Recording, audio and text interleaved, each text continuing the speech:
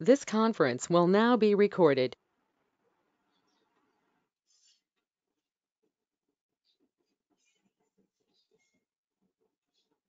Okay. So we have worked on Obj-Browse. What is the use of Obj-Browse? Am I audible? To fetch multiple records. To fetch multiple records from the table. When I say multiple, it can be 0 or n, anything. Now, obj-save. This is the next method that we are going to discuss with. So obj-save method, what is the purpose? To insert or update the table. To insert or update. Okay. So this is what PRPC is going to do, either insert or update. See, when you are using obj-save method, let me go ahead and tell you. So here you go to data types. Let me take one of the table. Let's say countries table. When you go to countries table,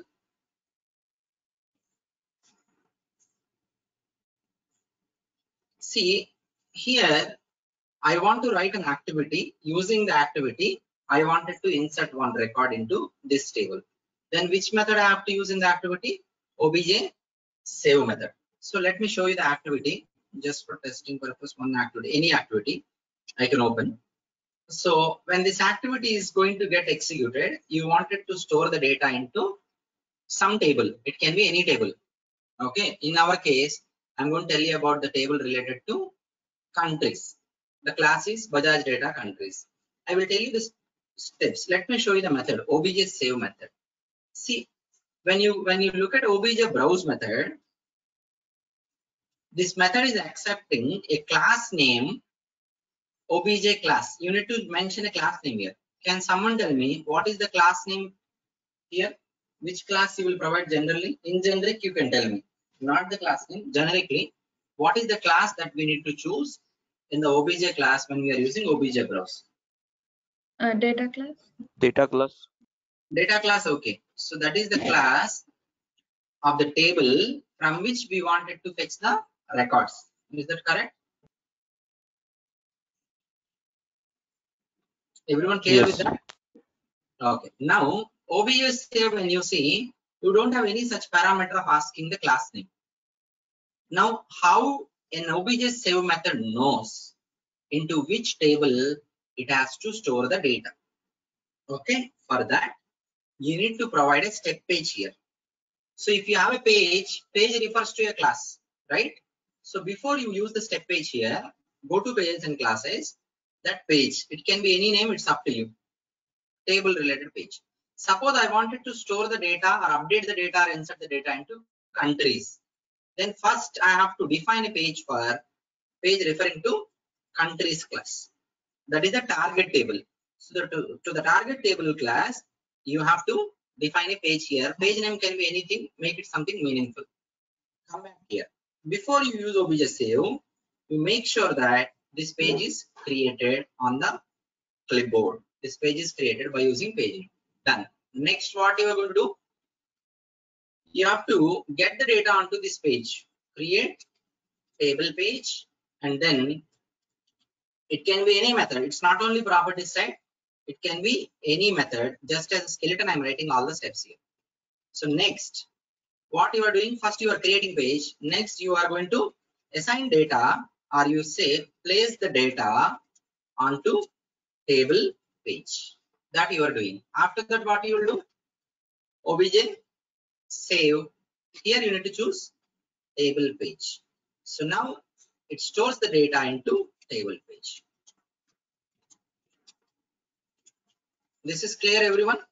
This is just a basic template. There can be a number of steps in between, and there can be a number of steps after this as per your requirement. So if you are using RPR, if you want to work with obj-save method, then you have to go ahead and make sure define a page to the target table class. That is the first thing. You define a page for target table class. After you define the page for target table class, you make sure that you are going to place some data onto the target table page and create and then place the data, and then finally save that. While saving, while using obj-save, step page should be the target table page. Now the data of this page will get stored into countries table. So how at runtime can someone please tell me how does the process command is going to exactly identify the physical table? How it is going to identify the physical table? Because the page By is page, created on the yeah, class. page referring to table class. After that, so from the table class, how it will identify the physical table name?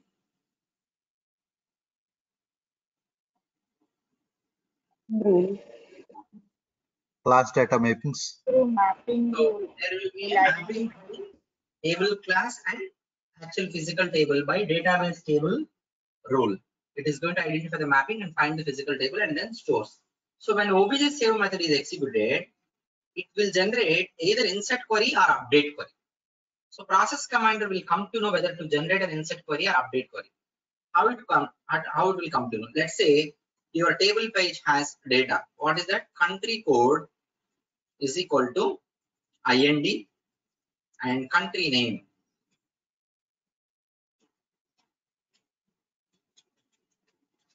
is equal to India. This is the data on the table page. When you do obj-save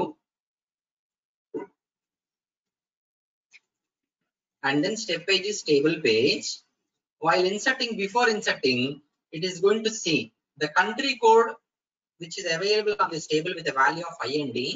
Is it already there in the table? It is already there. Then it is going to generate update query. If the country code that you are trying to save is not there in the table for the key column, then it will generate insert query. Everyone clear with this?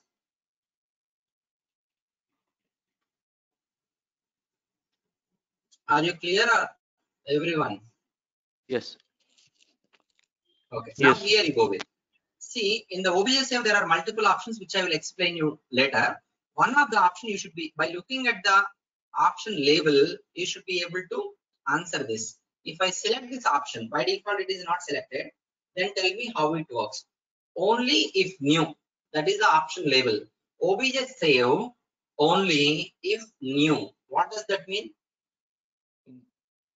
If the record Insert. is not present before. Insert the new records only. This method is going to work only as insert command. Already record is there with the key property. Then what will happen? Updated. Update. Update.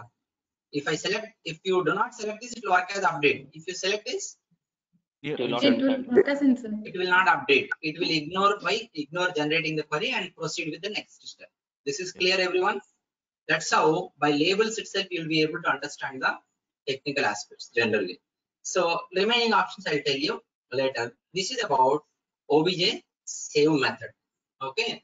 So we are going to work on obj-save method in the activity with a small business requirement.